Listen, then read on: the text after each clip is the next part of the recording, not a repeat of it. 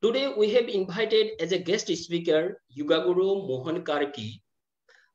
Yogaguru Mohan is a multiple therapist with the base of yoga and naturopathy to treat all diseases with no medicine, no injection, and no surgery. Yogaguru Mohanji, you are the founder of the Yogaguru Institute established in the year 2007, founder of Holistic Healthcare Foundation Society established in the year of 2006.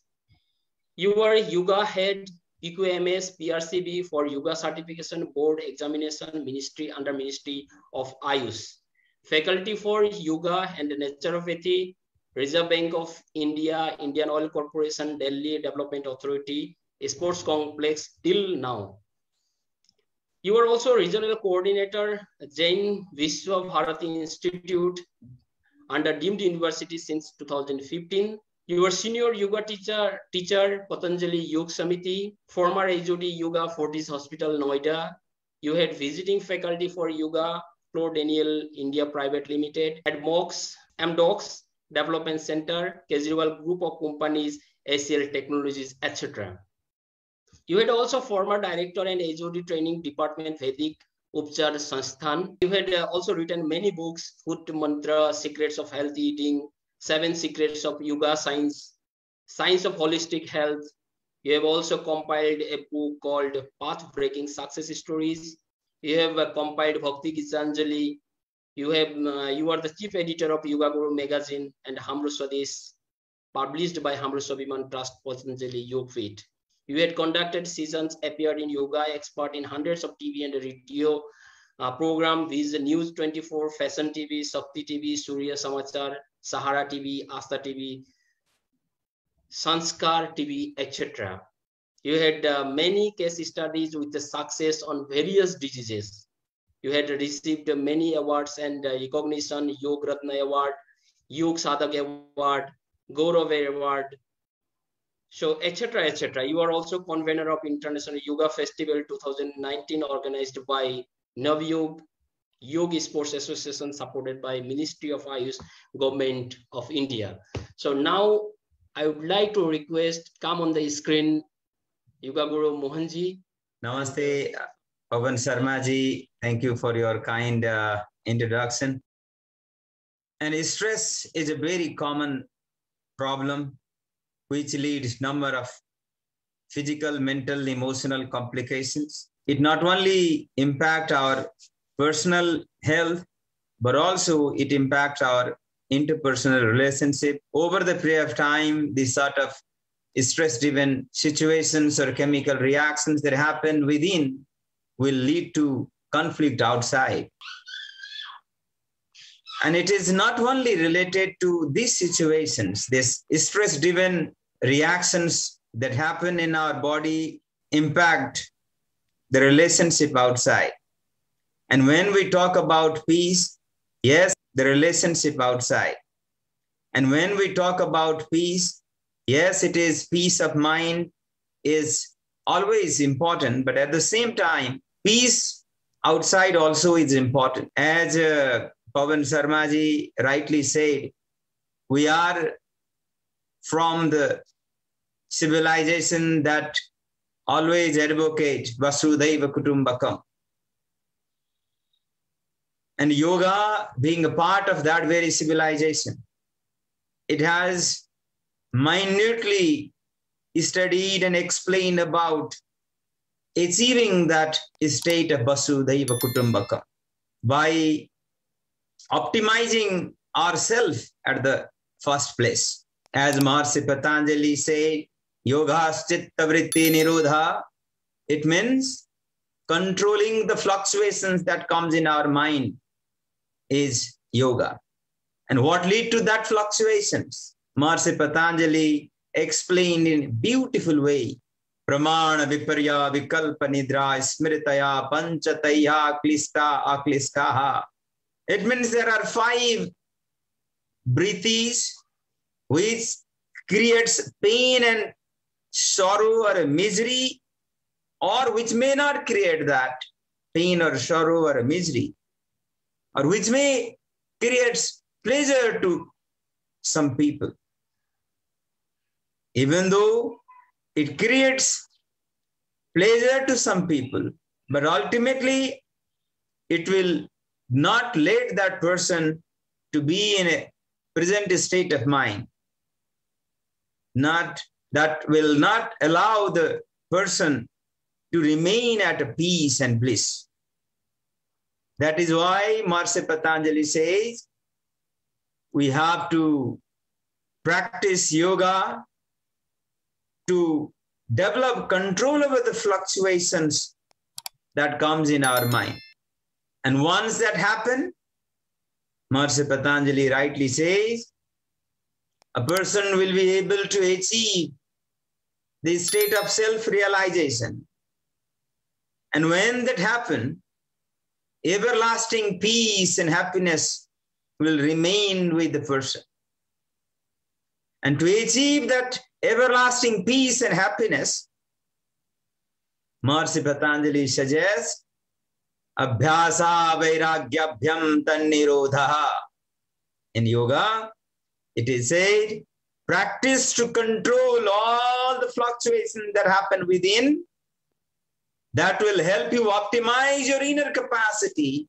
You as an individual are not limited to this external reality that we normally feel, but we are part of God. We are part of that universal consciousness. We are part of the cosmic consciousness. And when we have all that godly capacity, once we realize that, we'll be able to handle all sort of fluctuating situations, remaining at a peace, remaining at a state of bliss. And this is how the yoga, the practice of yoga will help us achieve peace of mind within at first, and then ultimately peace of mind to the people around. In a sense, once we become yogi in true sense, we'll be the source of happiness to the people around. We'll be the source of happiness wherever we go, because we will start radiating the positive energy outside.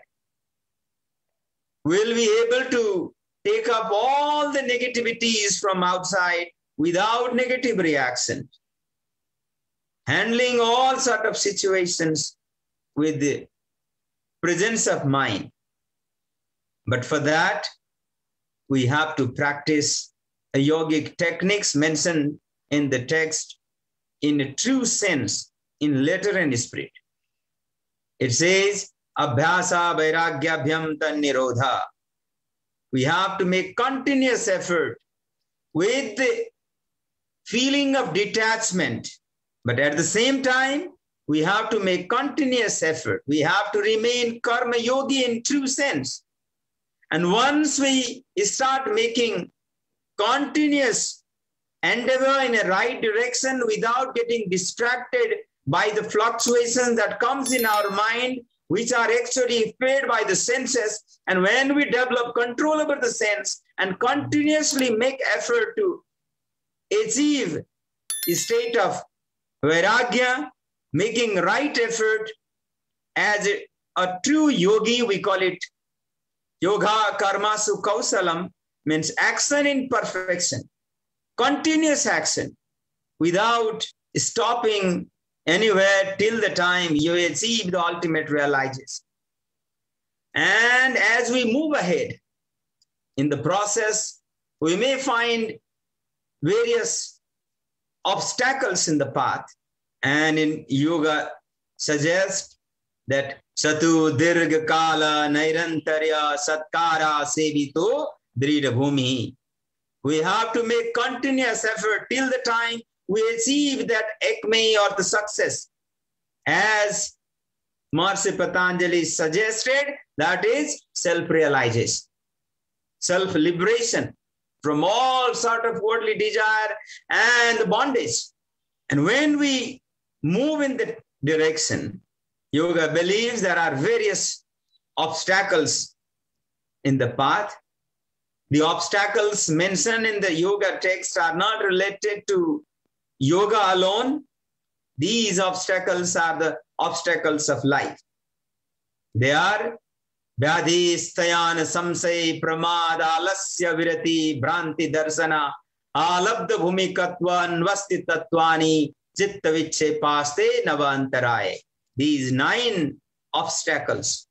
Vyadhi means disease, yes, everyone of you knows that.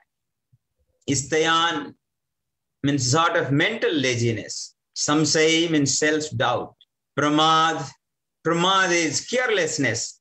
Alasya means laziness. Vyadhi, Stayan, Samsay, Pramad, Alasya, Avirati. Lack of virati means lack of vairagya. When a person remains attached to worldly things outside, he or she will not be able to continuously move in a right direction. The attachment will actually pull a person down every time. The practice of detachment is very important to move ahead in a right direction and achieve the ultimate is success in yogic sense, that is liberation from all bondage. And when that happens, yes, the peace of happiness from within will lead to the peace and happiness outside. And as Maharishi Patanjali goes ahead, he suggested we have to practice our approach in such a way so that we will remain at a peace when we are having a relationship to the society outside. Yoga suggests, or Yoga Darshan suggests, Maitri, Karuna, Mudito, Upekshanam, Sukha, Dukha, Punya, Bhavana, Chitta Prasadana. It means when we develop connection or the contact outside, we have to have a friendship with the people of status who will actually be instrumental to help you in a time of need. But when you see the people around who are underprivileged, always have a heart to be the savior to the people who are underprivileged and struggling. And when you help the people who are in a state of difficulties or they struggle, it will help you achieve peace and happiness within. That help that you offer without expectation. This is also a source of peace and happiness to the practitioner. Maitri, Karuna, Mudita.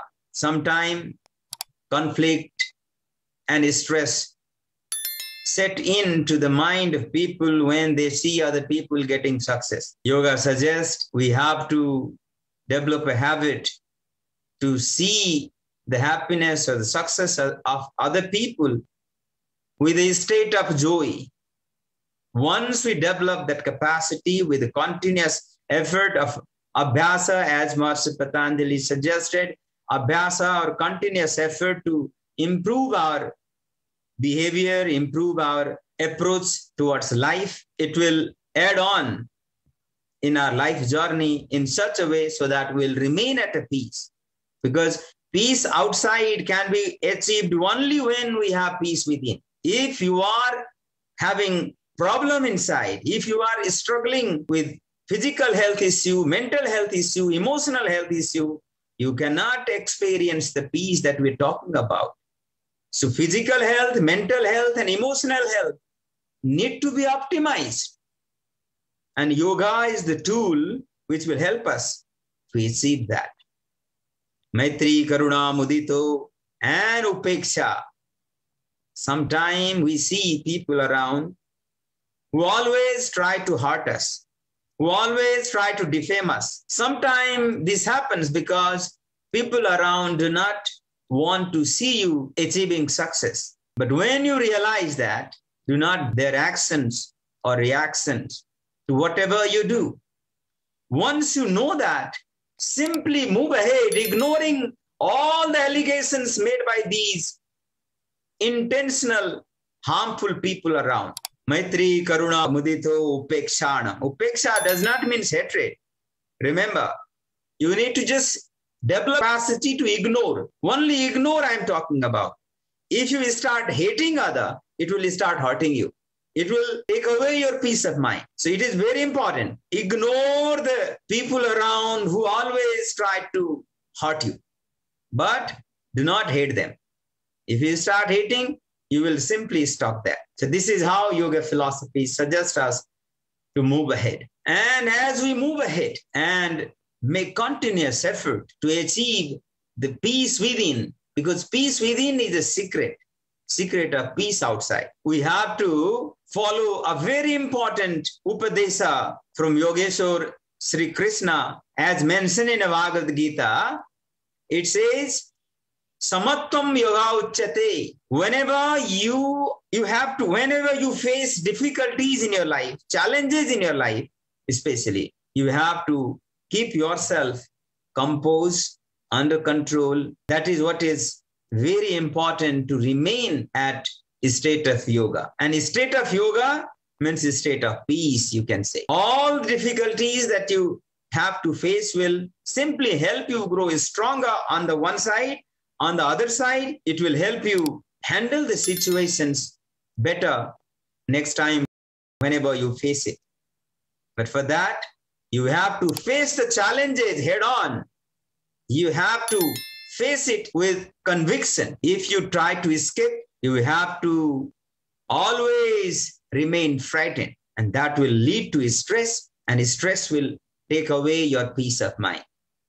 So every difficult situations which are there in front of you need to be faced with a strong mind, with strong determination. This is what is a yogi bhava.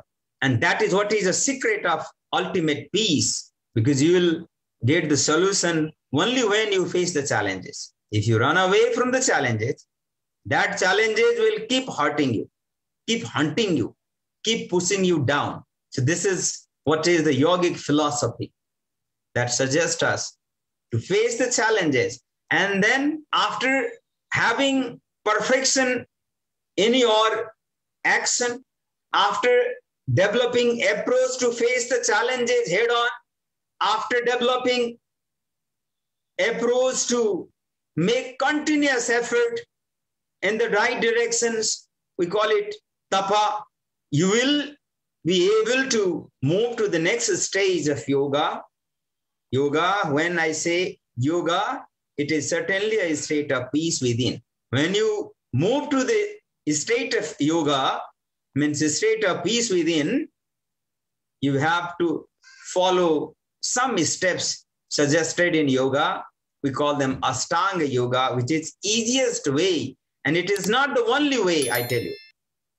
There are many other ways to go for realizing that state of peace. There are yama and niyama, followed by asana, pranayama, pratyahara, dharana, dhyana, and samadhi.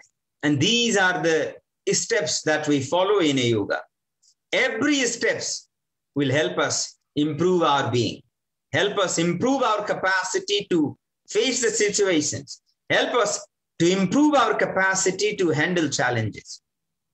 And when you follow the path of that Ashtanga yoga, we will improve our physical body, physical health. When we say our body, it is not only the physical body. We have to remember it. In yoga, we deal with 5 different dimensions. According to Taittiriya Upanishad, Annamaya kosa, Pranamaya kosa, Manomaya kosa, Vijnanamaya kosa, and Anandmaya kosa. These are the 5 kosa. We call them physical dimension, mental dimension, emotional dimension, intellectual dimension, and spiritual dimension. We have to optimize all these 5 dimensions to achieve the state of peace. And when you are in a state of peace, yes, you will have a state of peace outside also. This is how the yoga philosophy helps us to lead towards the everlasting peace within and outside. Video पसंद आई हो तो इस video को like करें और इसी तरह की और वीडियोस देखने के लिए हमारे चैनल को सब्सक्राइब कर लें।